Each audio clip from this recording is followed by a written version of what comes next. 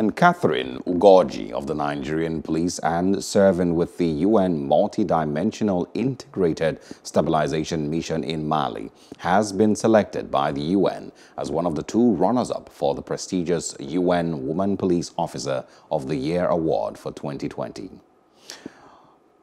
Under Secretary General for the Peace Operations, Jean-Pierre Lacroix, in a statement by the National Information Officer of the UN system in Nigeria, said through both her words and actions, the UN police officer Ugorji exemplifies the best of UN policing.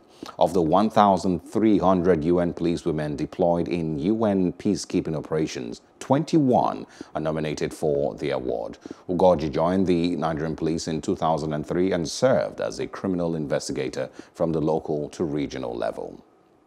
Hello, hope you enjoyed the news. Please do subscribe to our YouTube channel and don't forget to hit the notification button so you get notified about fresh news updates.